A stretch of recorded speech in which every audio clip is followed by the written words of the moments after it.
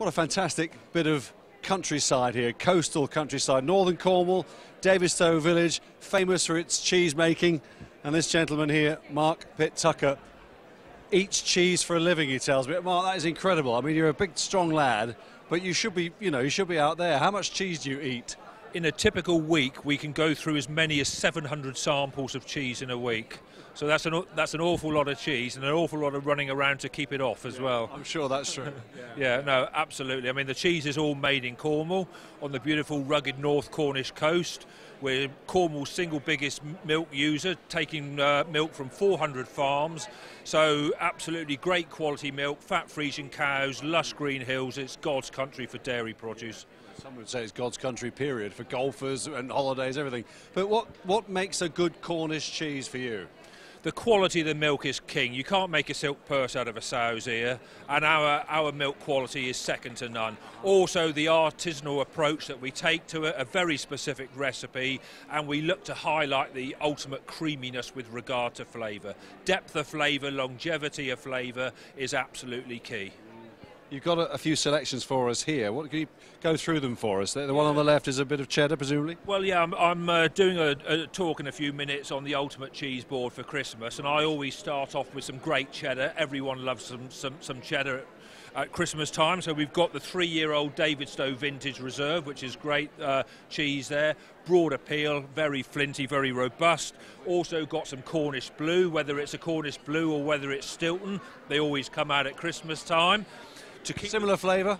Very, very much so. The Cornish Blue, if anything, is just a little bit more creamier. Some people find Stilton a little bit too bitey for them, so it's just a little bit more rounded off. Going to the other end, something fresh and bright, the Cornish Yard cheese, again keeping the theme going with Cornwall and that. It's a very good palate cleanser, very light cheese. Colour on a cheese board is an absolute must, so it's as visual as well as great tasting. There's an extra mature red Leicester that comes from Belton Farms in Shropshire, great tasting cheese. And finally, getting ever more popular is the fruity style cheese, and everyone I think likes those sweeter flavours. There's some cheese there that's infused with cranberries for that sweeter flavour as well. So a mixture of colour and flavours. My mouth is watering at this, just you telling me about all that. Let me ask you this though. It's probably a stupid question, but I've got to ask you. Where does the colour come for the Leicester? Okay, well the colour comes from a natural ingredient called annatto that actually comes from South America. Years ago it was actually done through carotene, but actually now we add a colouring called annatto, and that brings it out. And if you think of double Gloucester cheese that's also coloured but lighter, it has the same ingredient in but less of.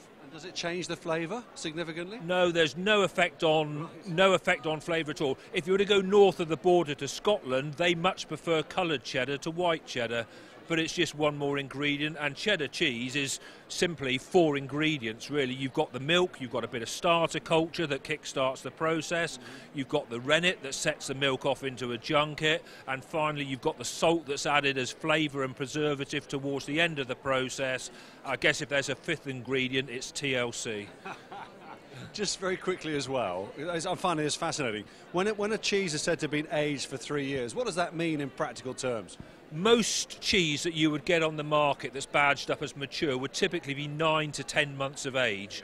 So for cheese to go on to 3 years, it's rather like the equivalent of a 25-year-old whiskey. It's right at the top end of the flavour. It's very difficult to keep the cheese that long. Davidstow is the only producer in the UK that can mature cheese that long, and it's an indication as to the great quality of milk that we've got for that raw ingredient and the skill of the cheese makers down there. I think when it comes to Christmas, people are looking for something that's a little more extreme sometimes, big flavour and a real treat. This ticks every box. Absolutely. Brilliant. Absolutely fascinating. Thank you very much indeed, Mark. You're very welcome. Nice to see you. Have a good Christmas. You too, indeed. Very much indeed. There you go. You can't be without Christmas, cheese at Christmas. A day without cheese is like a hug without a squeeze.